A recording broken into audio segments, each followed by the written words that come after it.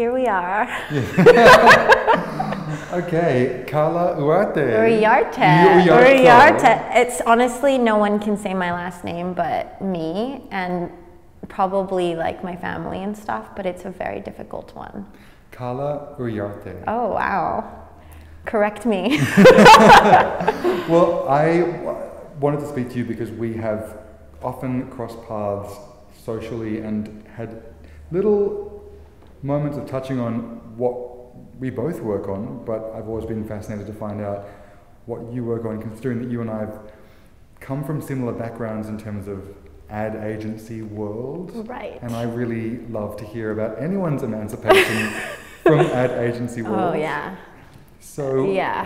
Well, look, the easiest way that I can start any conversation like this is by saying, when someone says to you, hey, what do you do? What do you tell them? Well, it took me a while to actually get to this point. I was, for some reason, in a casting with my ex-boyfriend, and I'm not an actress or do anything. I just went with him because I had nothing to do. And she asked me, she was like, what do you do? And I just told her, like, I paint. And she's like, what's wrong with you? You're an artist, just say it. And something clicked, and I was like, what's wrong with saying that? You know, a lot of people look at it as a pretentious thing, but I think it's actually beautiful to celebrate what you know, if you are an artist, and I don't think it's a taboo word. So I say I'm an artist. Hell yeah, that's great. Yeah. And I mean, we should be so lucky that there are more people who stand in that and, you know, look for all the ways in which being an artist can have meaning and offering.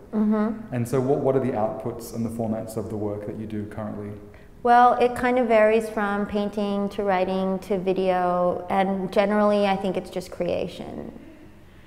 Because I think every time I check in with you, usually the format's always evolving. So there's usually different ways in which you seem to be working.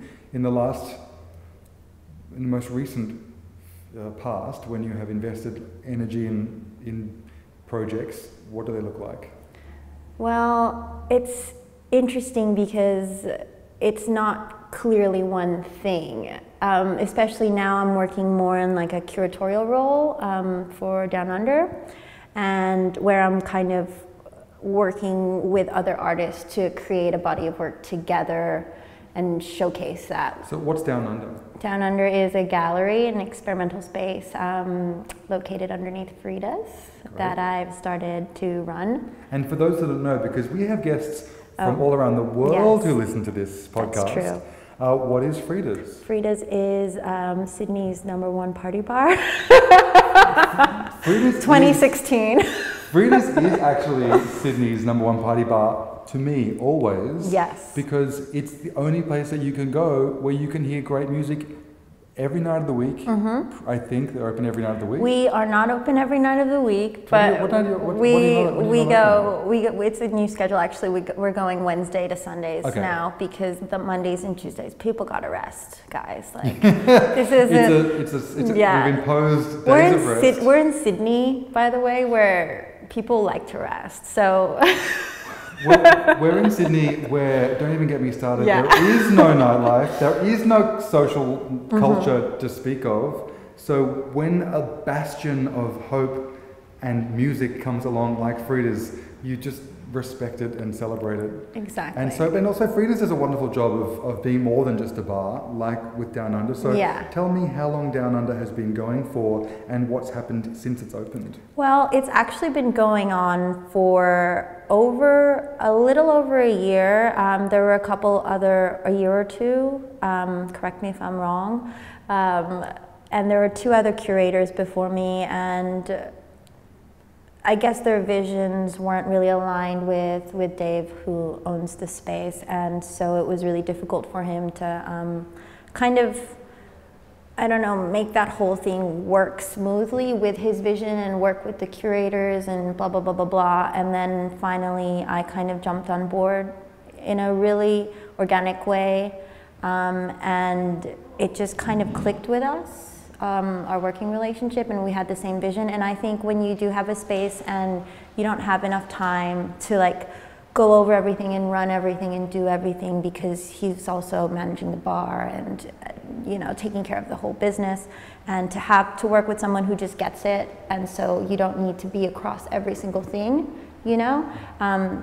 That's kind of what happened with him and I, and ever since I jumped on, we did a call out, because a lot of things in Sydney we feel like are kind of happen within bubbles, and so our idea for the space was to have this art experimental space, and we wanted to give it rent-free for young emerging artists, to give them a voice, to not take commissions, and to just let them have this space, and then to have the opportunity to celebrate their artwork and throw an after party, you know. So it's kind of a multifaceted event, which is it's cool. quite resourceful too, because that space, a less imaginative person would have just used it as a storage space, or you know, it's right. just now that the walls are all wide and it's just cement floors, it is the perfect gallery. Yeah. So you may as well integrate that part of the creative community into the bar, because they're going to be bringing wonderful people into the space. Exactly, and yeah, and since we've had about 4 shows already, 2 of them that Dave and I curated together,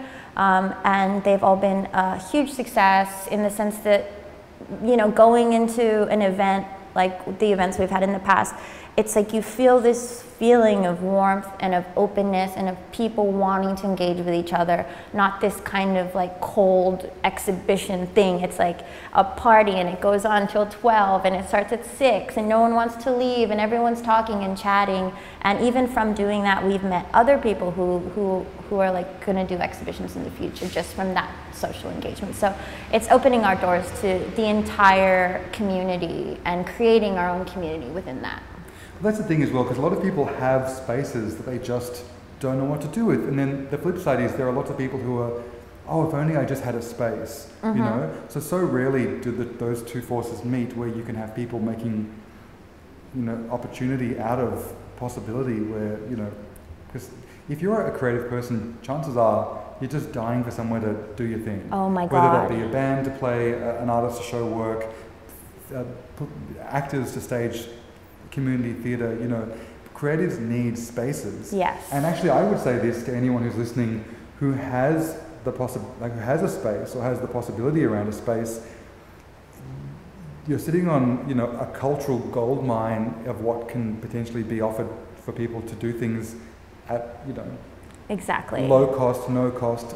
If there's a benefit, like for example, in terms of the bar, you can see what the immediate payoff is. You might not be charging people for the gallery space, but then people are buying drinks. And you're creating a culture around your bar, and people are knowing about your bar that don't even know that it existed before. And so, yeah, I think that people who do have a space that they could give out to young emerging artists, that they should think about what they will get in return.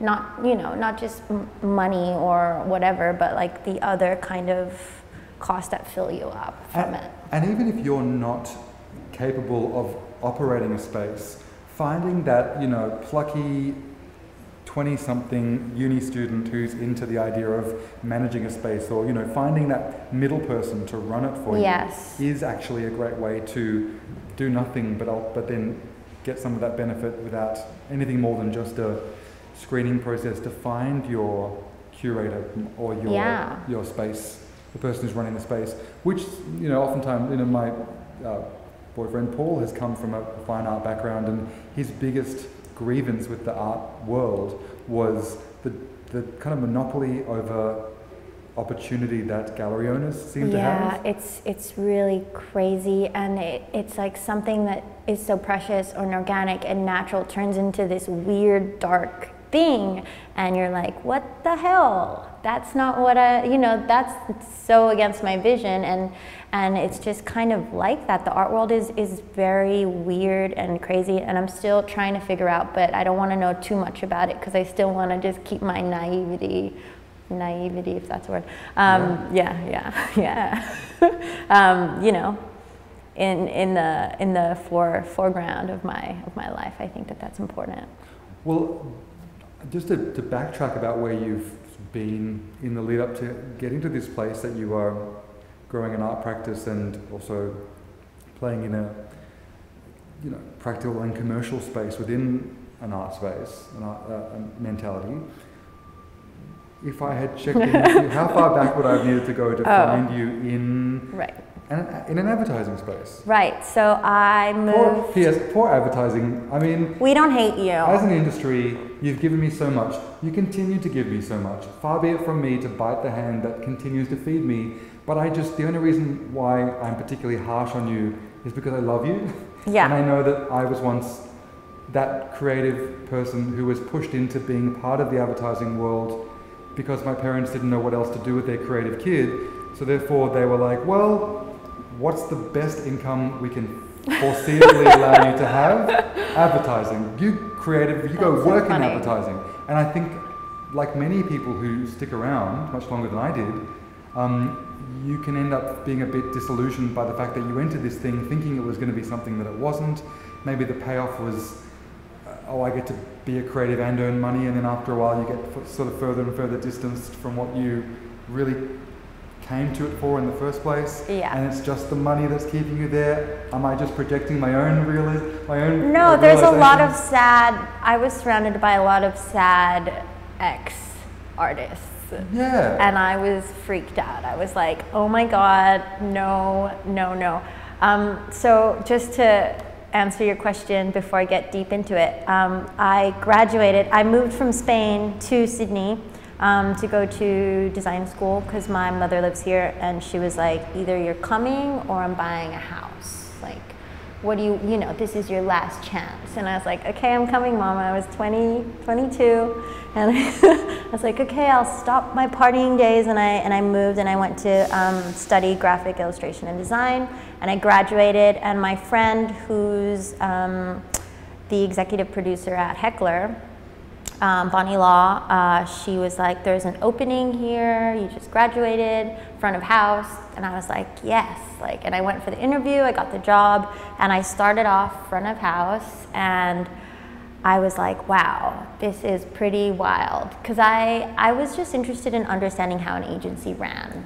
A very good thing for anyone who wants to exist in a creative commercial space but doesn't know where to begin is to do a role like front of house, where you're sort of everything to everyone. Exactly. And you get a chance to see the workings of the machine from inside the machine. Exactly. And what I really needed is like these organization skills, iCal, and just understanding how to stay on top of stuff and meet deadlines and that kind of thing. It was really beneficial for me because I was a mess. I was a crazy I was like, duh, I had no patience. And so I was like absorbing all of these things that I needed. But it was also, I was also really bored. I was like, okay. And so I decided to run my own internship program within the company. Right. And I had about like 3 to 4 interns at one time, and I would make them do everything I didn't want to do. Make them get the coffee and the food, and then So to the people above you look like you're super onto it, and starting your own program. Yeah, I had my own program, and I was just having a ball, and I was really good friends with these guys who had this record company called Multi-hyphenate record label, and I was like, you guys need music videos. And my interns are studying like Final Cut Pro and Premiere Pro, and I need them to learn something because I can't just like use them for their bodies and make them do the things I don't want to do. I want them to actually get something.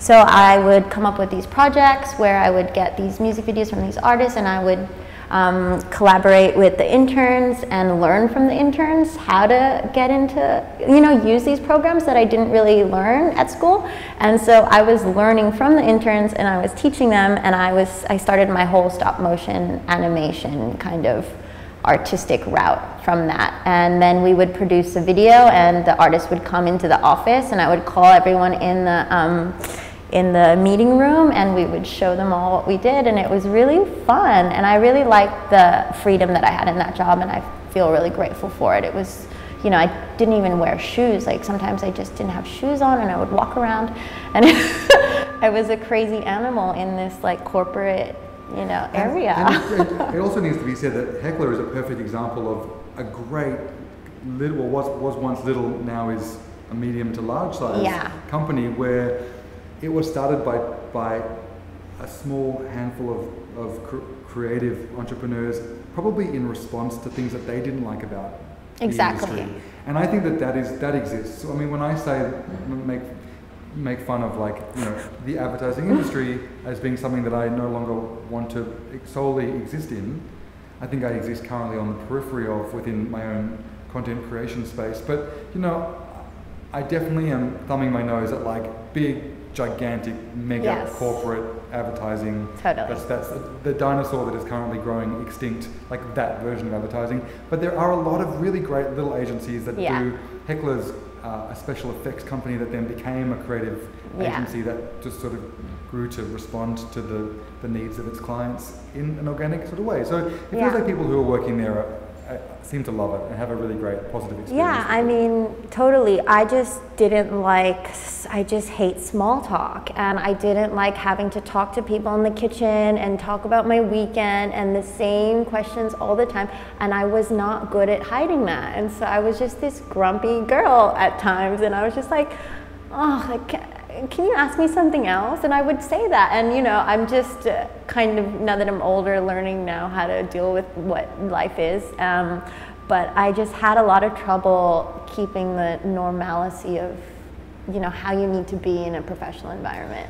Well, that in itself fascinates me, because everyone finds themselves in versions of that, where they're expected to play along with this learned way of being that doesn't feel very natural. Therefore, if you are someone that questions life and existence at the best of times, when you're faced with really boring small talk, of course you're going to push back on it. So what is the answer to that? Is the answer to like tap into the truth of the situation and say, this is small talk, let's go beyond that. Hey, what was the last thing that really blew your mind creatively? Or, you know, something to cut through the bullshit? If you have the energy or interest in really talking to someone and you want to do that with your time and you don't like small talk, then sure, you know? But I just like, I didn't even want to I was just like, I don't want to talk to you. I just want to like, I'm a Cancer, so I'm very much like need to be in my shell. And then when I'm out, like I'm out. But when I'm in, I'm just like, eh. But when you have a, you know, 9-to-5 job that you have to go to every day and you're in your shell, you're just like, you're stuck. So I was like, I knew in the back of my mind, like, I need to work for myself. And this Which is the truth for some people. Yeah, and this isn't like, I can't do this. It's just, it doesn't make me happy. I don't like forcing myself to socialize when I don't want to, and I don't know why I need to. You know, that's not what I'm getting paid for, but it is. So I just knew, I was like, that's gonna need to change, and I'm gonna have to figure out how I can, you know, just work for myself, or, you know, figure something out, or work with people who we can just be silent or whatever. But yeah.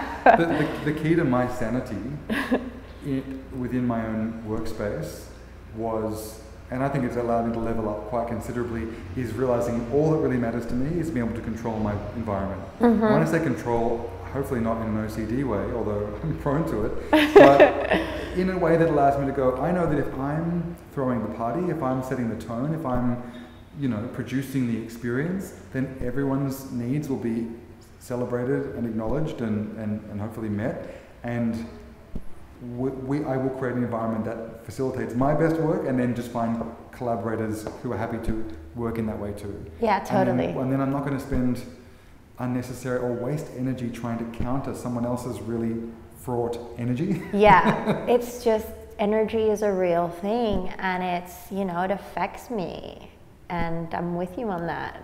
Good, great. Yeah, I mean, my biggest emancipation from my corporate hell was in an environment that I think was a very, what's the word? It was very enabling for people to maintain negative vibration. You could complain and, you know, get very supported for being miserable in this space. I know, and people love to complain. I mean, I'm definitely on the complaining boat, you know, especially before I get my period, but but people love to complain, and it's something that I've become very sensitive to, because I just like, as I said earlier, when I'm socializing, I like to do it in a positive way. I like to give out good energy. I like to spread love, and just sometimes in a corporate world, in an office, it's like you just hear so many people complaining about their lives, and it's like, just do, you know, sort it out. Yeah, no one's putting a gun to your head and telling you that you have to do this every day, and we all have the power to create our lives, and we're all in our lives because it's what we chose. And also, I think there's certain accountability for things like physical mess, but not enough accountability for things like energetic mess. Right. And if you are a fucking mess, then it's your responsibility to tidy up so that you can work well with other people. Yeah. And if you are not appropriate energetically to be in a shared space, then you need to call it. Yeah, and go to meditation or something and just figure it out. I mean, we've all been there. We've all been down in the dumps. You know, we've all had a breakup. We've all like whatever. But, you know, once you walk into those doors, it's not about that. It's not about that and anymore. This is a British colony. If you cannot fake it till you make it in a British colony that is stiff upper lip and not expressing of their emotions in the slightest, then you've got a problem. It's so funny. Anyways. So I mean that's a really interesting story, because if you went from a design education into an environment that allowed you to not only have a space in which you could observe and learn, but then also kind of level up in terms of what you were able to understand and, you know, run while you were doing that. Mm-hmm. At what point did the small agency experience become not right for you anymore? A year and a half in, I just decided to move to Berlin. I just wasn't really into Sydney. I just needed to get out. I finished school. I did everything I needed to do. And I was like, I just need to get back to Europe and I want to be an artist. And so I decided to move to Berlin. I moved there for 6 months and it didn't work out for me. It was so big, you know, from coming from like, you know, even Madrid was just so like homey, and you know, you walk down the same street every day and you know everyone, and you know, I grew up in San Francisco and that was the same vibe, and then Sydney was definitely this feeling of comfort, and then Berlin was just this like scary hole, and everyone's an artist. It's like going to LA and everyone's an actor, and I was just like, what am I doing? And I really gave it my all. I really did, but I just lost myself. It was too difficult, and so I decided to come back here. Do you think that format of Berlin is difficult? Well, I think it's difficult because there's a lot of distraction and a lot of people who are living inexpensively and have a lot of time spare and idle hands doing the devil's work. Yeah. But do you think that there's something about, if everyone's special, no one's special? Like if everyone's an Totally. artist, then what are we observing? Oh my God, and it was so funny because I came from like an extreme advertising thing to like extreme like almost laziness around me, and I was like, what is this energy? Like, oh.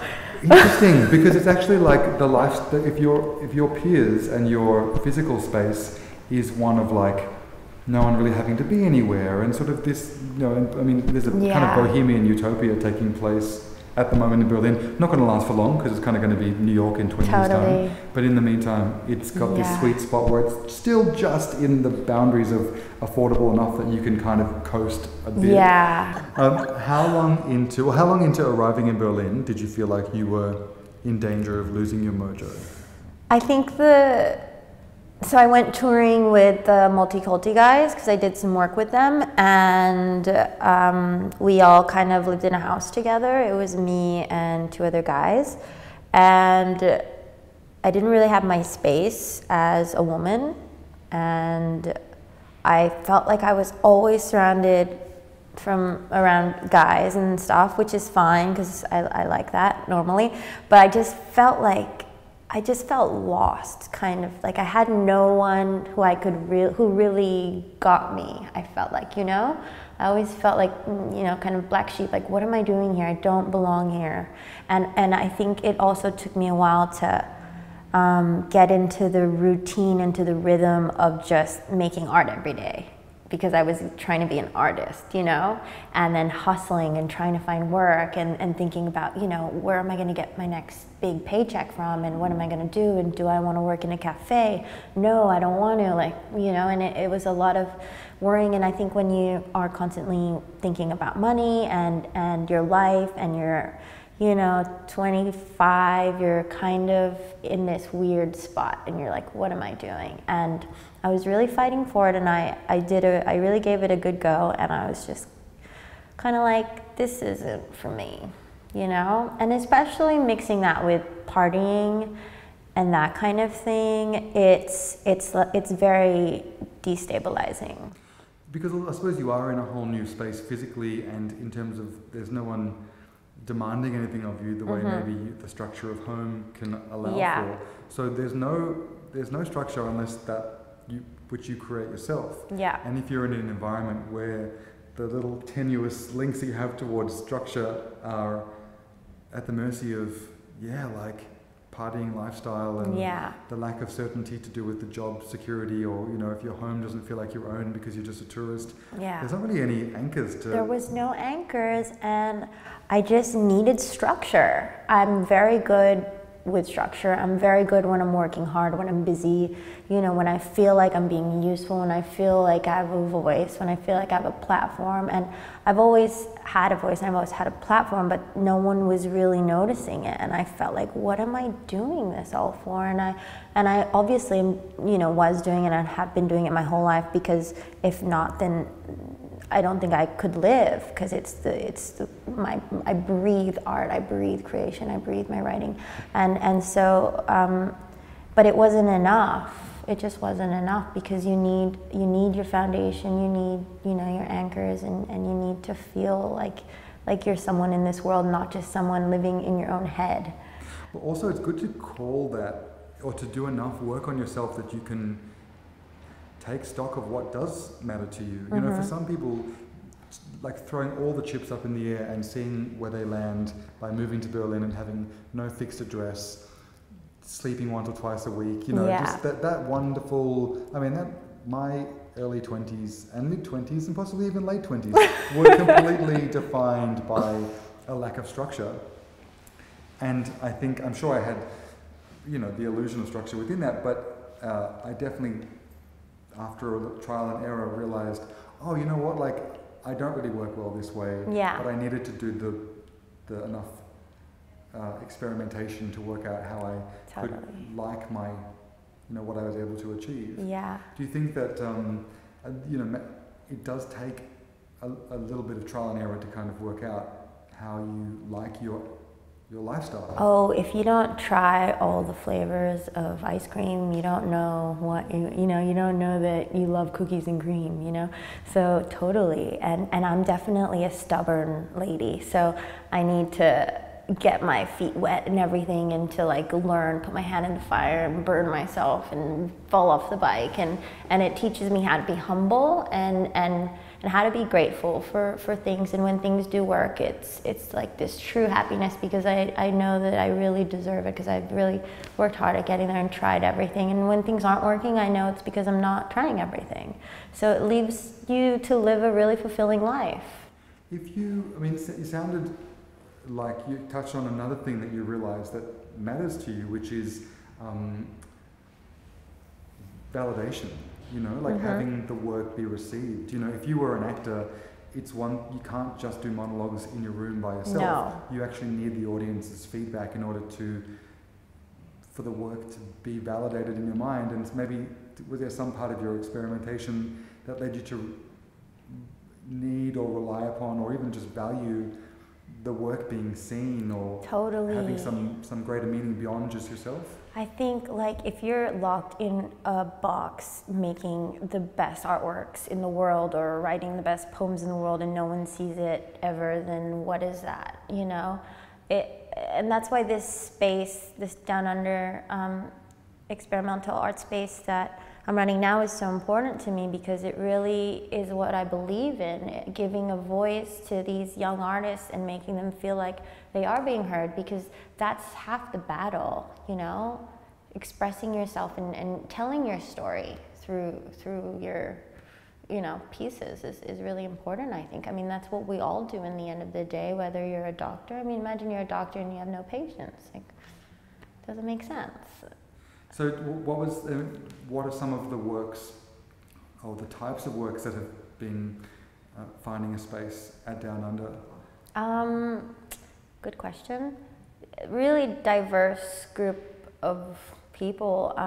Tonight, for example, we're having a show with young kids who are of all ethnicities, and celebrating their voice because they don't feel like they have a voice here in Sydney.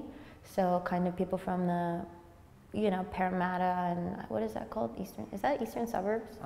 It's Western Suburbs. Oh, Western Suburbs, sorry. Yeah, the East is water, so there's I'm really bad, guys, just so you know.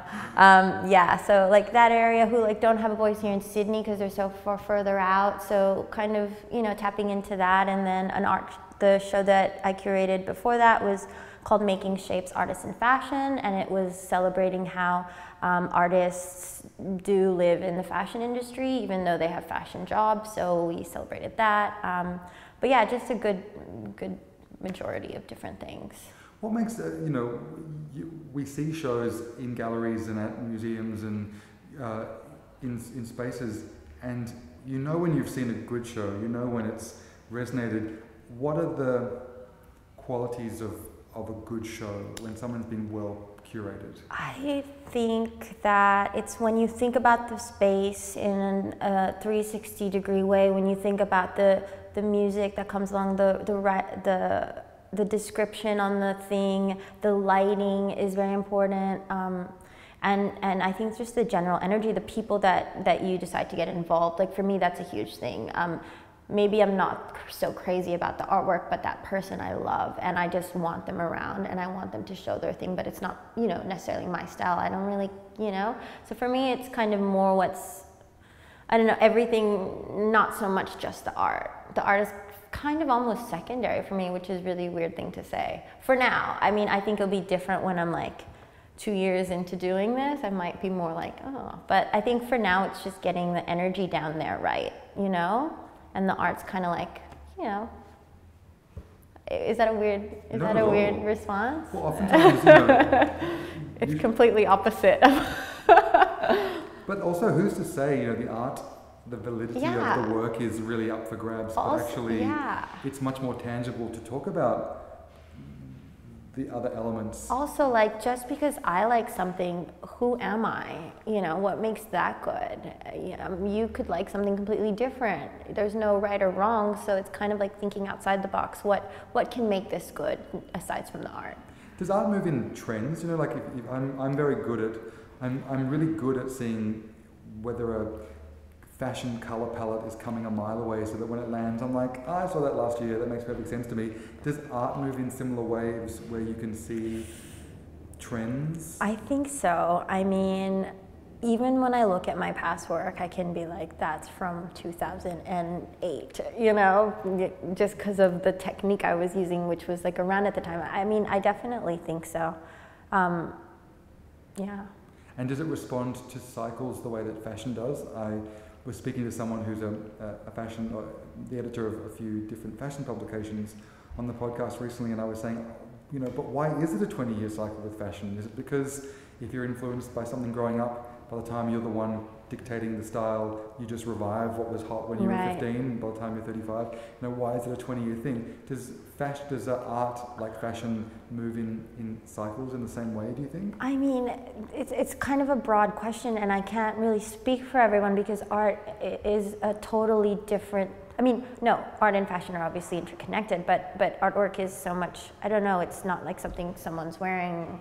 Really, there are more formats than just the one it's idea. Kind of so broad, but I don't know. That's my answer.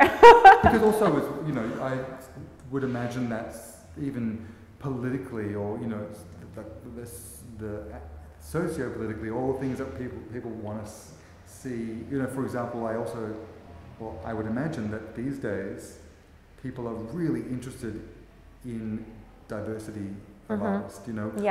We're probably a little bit anti just a white middle class. Totally.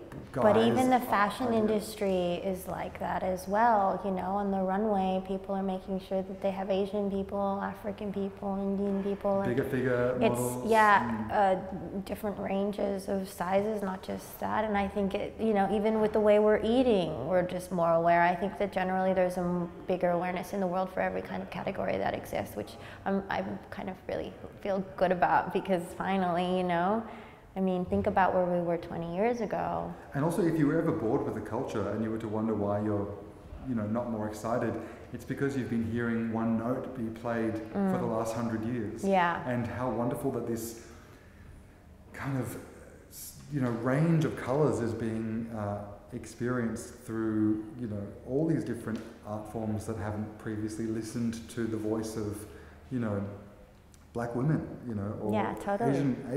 young Asian girls, or, you know, all these different voices that are starting to make their way through. Is there another show that you're on the lookout for Down Under? Do you want video? Do you want spoken word? Do you We do. We have a video one coming up in a couple months, just tons of projections all over. I run a monthly reading event for Saturday of every month with Oliver Mull, who's a writer here in Sydney, called Café Del Moi. So that's very exciting. That's happening this Saturday, and that's something I'd like to talk about. It's just such a different thing to do, you know, going to a reading. Yeah. It's such a different thing to do, and people freak out. They're like, I get people coming up to me like, thank you so much. And I'm like, you're welcome. You know, because audience members or yeah, participants? audience, both, because it's so special being a part of something like that in audience, as an audience member and as someone who's a part of it. And I started doing it with Oliver without any idea of what I was doing, and he was like, I had to host it, obviously, because who else is going to host it? And I didn't know, and I just went on the mic, and it's so funny and so fun, because I never know what I'm going to say. I never know what I'm going to read until like an hour before, just because I have so much content that I can just... Things you've written yourself? Things I've written myself from my whole life that I just kind of go on stage. I'm like, this is from 2008, you know? Or I'm like, I wrote this morning, and it's like a story about me and my boyfriend, like in a fight or something. And it's just, Fuck you, Dave. Yeah, like, no. No now and no forever. Yeah, with a microphone yelling at him with an audience. I told you. Pick up your shit. Yeah. So yeah, it's really cool because it's so personal, and I love that, and that's kind of why I love doing what I do. Is it's so personal, and people, it's cutting all the bullshit that people have, and it's just like, this is me, I'm raw, and everyone's raw, and people feel like they can be that, and they don't need the small talk, and they don't need that, because it's like, we're just being ourselves, and we don't need to try to be anything else. The simplicity of a real experience, a shared experience, which cuts through this, like what is like the illusion of social media, the idea that you can actually take away all of the layers, the digital layers, and just experience someone's ideas in a blank room, totally, with a microphone, if that. Yeah. And how deeply engaging and personal and connective and real it can be. And I tell you, if you were to do something like that, don't those ideas just linger with you for days? You know, you go along to see a poetry reading or someone sharing ideas in a really streamlined space like that. For some reason, it lands and resonates in a way that other forms of intake don't. And maybe it's because all the middle elements have been cut out and you're just getting straight to the marrow of sharing human experience. Totally, and it's why people, you know, watch a film or read a book or something, because they're almost like searching for like some kind of human experience, or like to not feel alone or whatever. And it's like, this is before that. This is before the script's made. This is before the book's written. It's like just our thoughts. And we're not thinking too much. And so it's really nice. And that's kind of, you know, what I like to do with my art. And, you know, I'm trying to release this book where it's kind of just all my writings, well, not all of it, but just kind of a collection of different things that I've written since I was a little kid. in this kind of 4-part series, where you can just kind of get to the grit of it and see what's in my mind, and then you can read and be like, oh, that's exactly how I feel. I'm not such a weirdo, you know, it's okay. Cool. Have you thought about what drives you? Is it the notion of, are there any through lines through all the different formats that you work in to tell a key story? I think the key story is my story, because it's the only story I really have and that I know so well. Because, like, you know, we're gonna die, which is crazy. Like, it always spins in my mind how we're not, like, eternal beings. And I'm like, whoa. So it's kind of like, I just want to give it my all, and I want to do it in a way that it affects people positively. And because, you know, a lot of people are like in their heads and they don't really like get the feeling that this is it. And so if I can even spread that kind of feeling through what I do to anyone, where they feel like, oh yeah, this is it, I can do it. I'm not alone, everyone's together, we can all hold hands and jump across the bridge without dying, like across to the other side. Then that's kind of enough for me. That's really it for me. It's just kind of spreading that, making an artwork and having it in someone's house and giving them joy through that, you know, whether there's an inspirational sign on that piece, which is kind of frequent in my work. It's just like spreading the love and the feeling that, you know, we're together. Well, if someone were to be selling you, if your agent would be saying, oh, Carla Uiarte, she is so multi-talented, she's multidisciplinary, she works across X. What would your agent sell you as being someone who is as fluent, who is experimental, expressive in which formats? Yeah, this is a really interesting question, because I'm really bad at answering it, because I can't just do one format ever. Like in an average day, I'll just break it down for you. I can wake up in the morning and I have everything on airplane mode, and I just need to paint for a couple hours. And within the painting, while I'm painting, I'm thinking, right? And so within that, I just need to write. So then like in the middle of my painting, like I write something down, and then I'm like painting, then I'm writing. So it's like doing this double thing. And then maybe like I'm thinking of a next title for a painting, which inspires me to do. So then this like whole table will be filled with like 50 things. And then I'm like, okay, now what? And maybe I go outside and I just feel like recording videos to just create like a library of videos, so that when I'm doing like live visual DJing, I have like interesting video content. Or maybe I'm working on a music video and it's part of that, and then I want to do animation on top. So it's that, if that makes sense. It's kind of all those things. That's a really, thank you. Lights off. Done. It's a really great technique to be in the middle of something and then to allow yourself to just do the other thing until that expression is satisfied, and then by that stage you're ready to come back to this thing, right, until at which point you know that, oh, as a matter of fact, there's a third thing I want to bring in, because you almost trick yourself in, like the opposite of what I've just described is sitting down in front of your desk to make work. And if that's a terrifying concept, you can dupe yourself out of it by writing waves of inspiration to different things.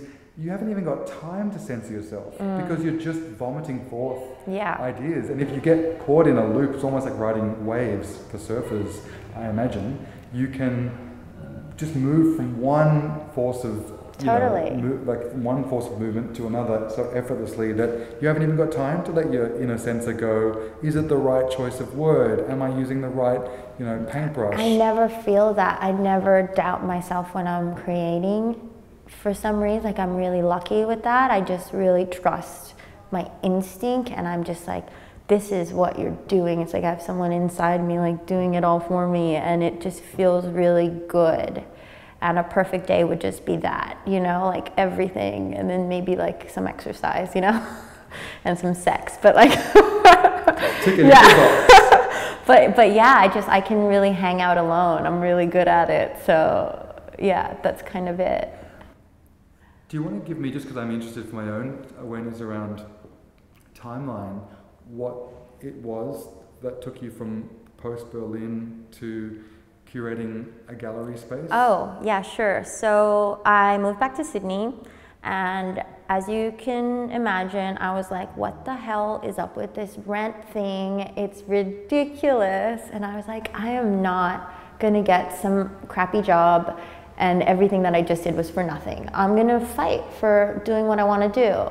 And so I moved in with my sister for a bit, then I moved in with my mom for a bit, and all the money that I was making from freelancing, I kind of started to build my own client base. And what skills were you selling as a freelancer at that time? Design. I'm a designer, which is what I learned in school, thank God. And it's really fun. I love doing design because I always mix it with a creative thing. You know, I always use paint or use this or tons of things layered on top of each other, and I love doing it. So it's like I'm making really good money while being passionate about what I'm doing. So, you know, design, branding, that kind of thing was a lot of the work. I had a couple big music video stuff. I did some textiles for Sneaky Sound System, music video for them. So kind of just had these like really cool projects, and it never ended. And that's the thing about Sydney, is it's so easy here. Well, for me, it felt so easy. I was like, okay, and then after that project was this project, and then someone contacts me from Instagram and wants me to do this, and then that, and that, and it just was like, I'm making money. And so I rented a studio space in Alexandria, which was great, $75 a week, really easy. And then I started. I mean, that's a very unusual gift. Yeah. I mean, generally, I do believe that if you're in a good state of flow, the universe will assist you with certain things like that. But for many people listening, they're like, $75 a week, like that's amazing. Oh yeah, which was crazy. So I was like, perfect. So I had my own workspace and I had my own place, even though I was like living with my mom, and I was just great. And then and let's face it, $75 a week is a night on the piss, basically. Oh yeah. Like you can definitely find even $100 a week yeah. by just streamlining other expenses to invest in your own creative process. If it means living somewhere that's not so big,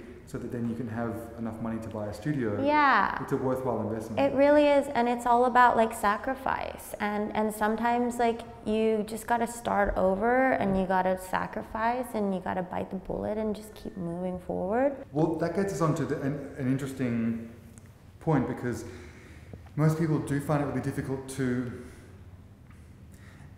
buy themselves the time to be an artist or to be a creative person, because they don't necessarily feel, well, I mean, the whole purpose of this podcast is for people who feel like frustrated creatives, but it sounds to me like you were never really that frustrated a creative, because you've always been able to find a day job that is at least satisfactory in terms of giving you some creative expression. Sounds like you didn't ever have a period of you're wrong. Not being able to do the thing. I mean, when I was living in Madrid from 18 to 22, I was a very frustrated creative, because and even after that, I think I've always been a frustrated creative until now, because I always was like, when is this gonna be smooth? When am I gonna, when can I just do this? And I think like that whole period of like figuring it out is a lot of frustration, even though you're creating, as we talked about earlier, when you feel like it's not being seen, or your voice isn't being heard, or things just aren't flowing, or you're not passionate about the work you're doing, whether it's serving coffees or working in front of house for something, or just painting and that not going anywhere. Like, that's really frustrating, and only now do I kind of feel like things are finally fallen into place because of all the hard work I've done previously. How old are you now? 27.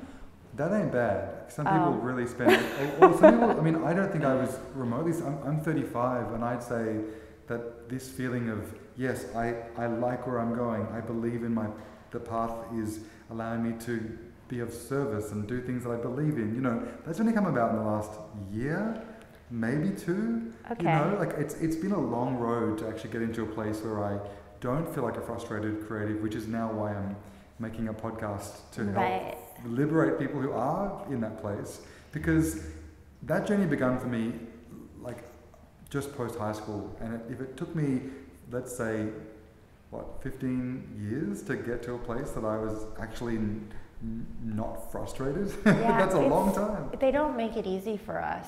And when I say they, I mean like the entire society and world, because, you know, as you said earlier about your parents thinking about what your best, you know, the way that you can make money from being creative, what that would be, advertising. It's like, no, like there's other ways. And luckily, I think in this day and age with the internet and all of those things, it's kind of feels more feasible to be your own boss and to do your own thing. And there are these new roles that you never even knew existed that are kind of popping up out of nowhere, and people kind of feel like more independent and like, I can do this. I think that's happening now versus like 10 years ago. 1000%. Even just the idea that someone, well, what I think people should be, I'm going to go and give a speech at my old high school on a careers night. Oh, cool. And I looked at the list of other people who are talking on the night, and they're like, engineer, marine biologist, rocket scientist. Yeah. I'm going to be the only creative person who's like, all right guys, anyone who's creative, it's okay. Yeah. You can do this. You just got to be self-sufficient. You've got to get yourself a skill that you can sell as a creative so that you can learn in a creative industry. It doesn't matter if it's the one you end up on. You know, there are so many things that you can do, but I come from a school that produced nothing but lawyers and accountants. So there is very little concern for how to have a creative life that allows you to have an income and be your own boss and understand what it's even like to think entrepreneurially in that space. I mean, where's that education for teenagers? There is no manual, and it's like that doesn't even exist. And a lot of like, you know, the teachers or, you know, people in your family are like, what are you doing with your life? And they still, like, I don't even know if they still get, like, do my parents get what I'm doing? I don't know. You know, I think they still think that I'm like a struggling artist. So it's kind of like, you're kind of going against the, what is it? The grain. The grain. Yeah, you're going against the grain, but it's definitely worth it because you were kind of born to do that, you know? And as creatives, like your head is kind of made differently, you know? It's not just like you need to study for 10 years and become a lawyer. It's like you need to live life for 10 years and then you can, you know, land there. And also to be a highly specialized lawyer, doctor, what have you, you do study for 10 years. So why as a creative do we think that we don't need to study, not necessarily within an institution, but on ourselves? The school of life. Within our own processes, in terms of being a multidisciplinary creative who's able to pick up a video camera, put it through Final Cut, you know, edit through After Effects, write the scripts that support that work, stage the events that put the work on. You know, those techniques and processes take so much time to develop that you better believe that it's the work of years. Totally. And also, like, you can just go on YouTube nowadays and learn anything on there, and it's really amazing, let me tell you. Like, it's just YouTube University. YouTube University is where I went, guys. Like, I learned so much stuff, and I still do every day. Just like type in what you want to learn and then tutorial, and you're good to go, and you have a new skill, you know? I love that. Yeah.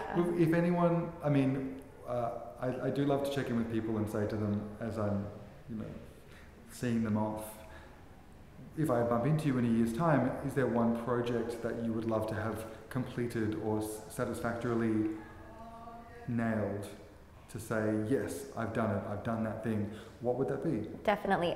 So the book that I was talking about earlier, originally I wanted it to be like a coffee table book, but maybe I'll wait till later on in my life for the coffee table book. I want to do a couple more things before that shiny thing comes out. But I definitely want to do this 4-part book that I was referring to because I have everything ready. It's just the whole publishing blah, blah, blah part that kind of like, ugh.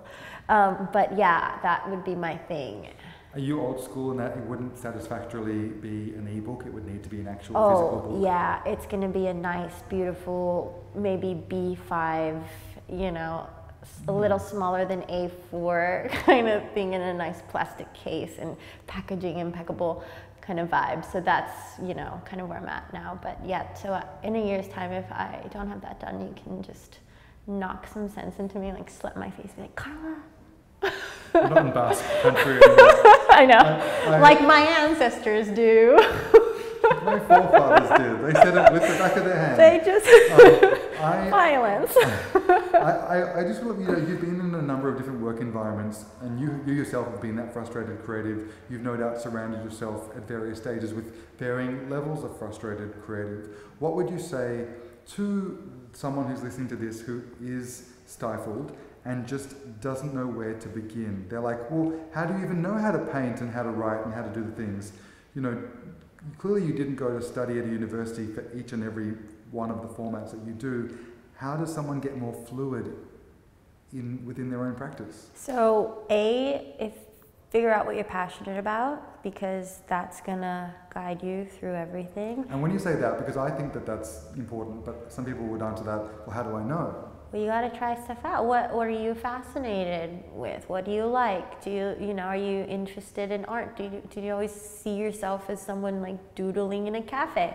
Become that person. You gotta visualize who you want to be in the future, and you have to know before you can do anything. Like, who are you? I think that we need to learn how to read our own manuals as human beings and learn how to work ourselves, our machinery, and know what's happening inside and figure that out. And then once that's figured out, then think about what you like. Like, how do you want to spend your time? What does your perfect day consist of?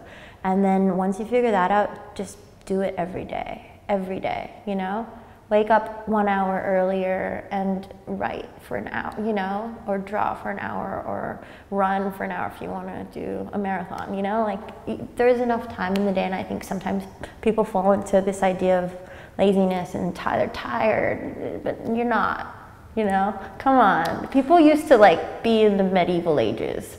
They were tired. We're pretty good. We can do it. Yeah, we can do it. We have it pretty good at 2018. Yeah. And you might be compromising TV time at night, but that's probably okay. Oh, come on, please. It's nothing good. There's nothing good going on, and no, I'm just kidding. TV's great, but yeah, go into the TV of your mind. It's a whole lot better than Netflix. Change those channels. I love that. Well, thank you so much. I feel like it's wonderful to speak to someone who's just doing it, I don't think from the sound of things, you don't let any sort of censor hold you back from expression. Oh, thanks for having me. You're such a pleasure to talk to. That's what I do. Oh my God, so charming. Well, thank you. Thank you, bye.